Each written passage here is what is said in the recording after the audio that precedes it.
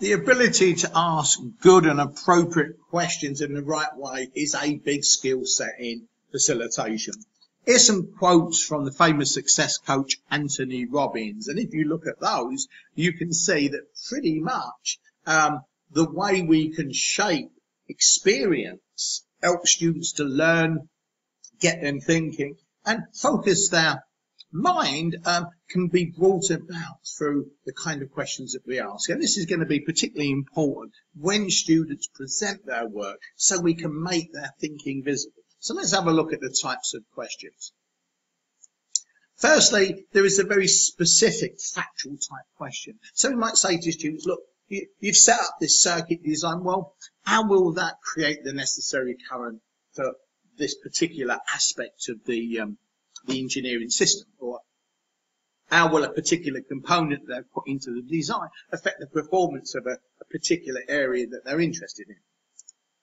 Moving beyond the more factual, descriptive type questions, we want to get students to think in critical and creative ways, particularly in critical ways, so that they can unpack what they're doing in relation to the project that they're working on. So you may say to the students, well, you're doing it this way. Well, what assumptions are you making about the client group or particular theories that they're using and applying? Or if there's different stakeholders, well, how might it be perceived by this group as compared to this group based on their interests? And finally, it's not just about asking these initial questions, but to probe deeper. And this involves, remember, in facilitation, there's a lot of skills, quick thinking on your part to actually come up with the probing questions. So if students are doing something, we might say, well, okay, well, tell me a little bit more about this, or what made you feel that this was the best option, or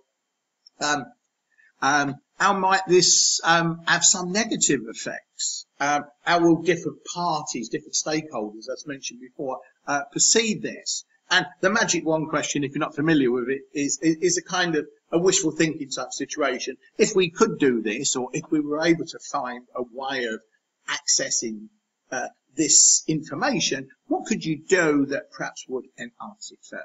So this is the basic questioning format with the different types that can be used to powerfully make the student thinking visible and to help the learning process.